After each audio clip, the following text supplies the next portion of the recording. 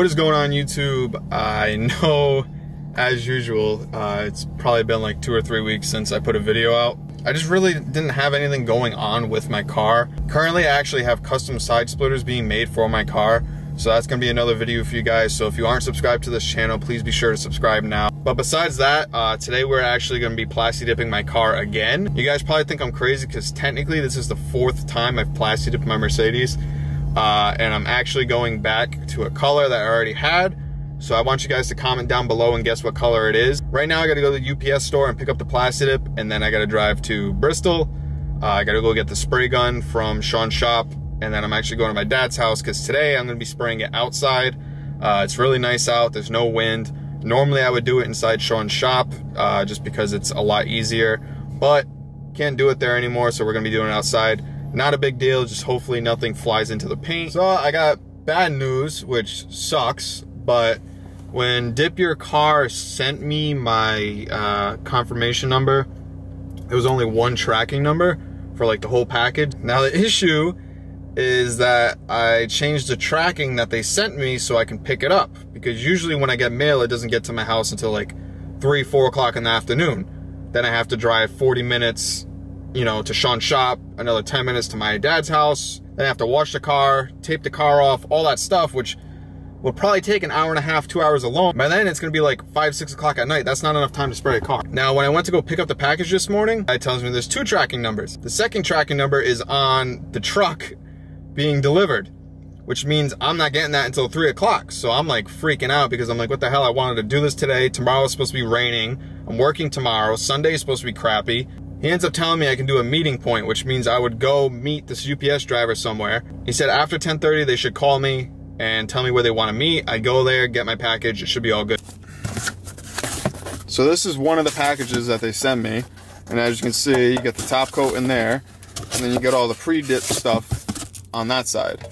And it's just a huge pain in the ass. Kill time, I actually picked up a new pistol today. I'm not gonna show you guys because I know how YouTube is. I picked up a Sig Sauer P320, nice pistol, and I sold my rifle. I got it. I just got so lucky. Now, where they asked me to meet was a different town, but since Rhode Island is so small, it's not actually that big of a deal to me. It was only like 15 minutes away. But they told me that I have to find him. He was supposed to be down this entire road, right? And he could have been on any of the side streets, delivering at houses, businesses, whatever. So I'm trying to look for him. I'm looking down every road, looking like this. I end up seeing him all the way down the road. I see a UPS driver. I drive to him. I literally stop him in the middle of the road. He pulls over, and I got my package. So huge shout out to that guy. Huge shout out to the UPS for allowing me to actually meet up with them and get my package sooner. It's only 11, so now I'm gonna drive to Bristol and clean my car, prep it, and start spraying. So thank God, and I got my gun. So today's starting to slowly turn around. I do apologize because it's really windy now, but my car is completely done. I'm just cleaning up now. On camera, it might look like a matte black, but when the sun hits it, it's really satin. I have the black wheels. I was trying to peel the trim so it would stay black, but ended up peeling the chrome as well. So I might vinyl wrap the chrome trim black later. I didn't record the whole process because obviously I've made probably 2 or 3 videos spraying my entire car already. So if you guys want to check that out, those are on my channel. So my question to you guys is, should I do gloss black on the trim or should I do matte black and kind of match it with everything? So comment down below and let me know. Also, every time I spray the car, I get these lines. Never know why. I guess it's just my spraying technique. You can't see it really when you look at it head on, but in certain light, you can just see the lines go all the way down, which is not that big of a deal. It kind of adds like a weird effect to it, but overall, I'm pretty happy with how it came out. I also want to tint my parking light right there again, just because the orange just pops way too much and there's nothing orange on the car.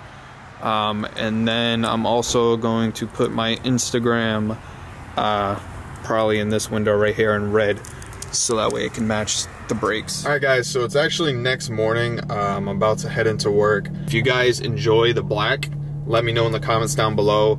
Also, like I said earlier, make sure you comment down below. Let me know what I should do for my trim. So if you guys enjoyed the video, please be sure to give it a thumbs up. Also comment, like I said, and subscribe to the channel if you are not subscribed already.